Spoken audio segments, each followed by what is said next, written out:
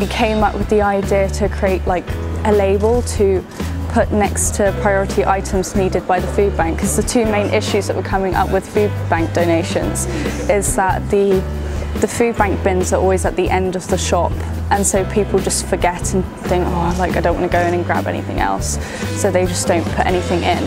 Also, shoppers don't know what to donate to the food bank, because food bank was getting like an influx of like baked beans, which like no one really needs or anything.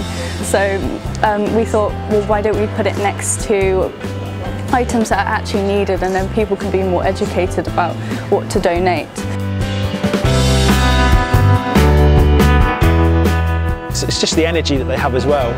You know, they inspire us to, inspire others to continue the programme. So really proud of them. An amazing project. You know, locally we've already seen people, really engaging with it. And now the fact that it's going to roll out nationally, it's just really exciting for them, and for kind of future development and CVs and interviews. What a great kind of project to mention.